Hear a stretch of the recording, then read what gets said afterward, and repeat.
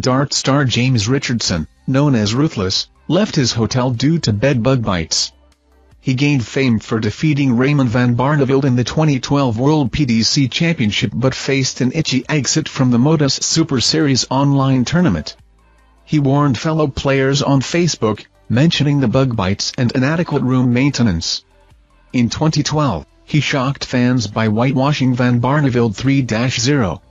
Despite this, he couldn't maintain the success and lost to Kim Huybrechts in the following round.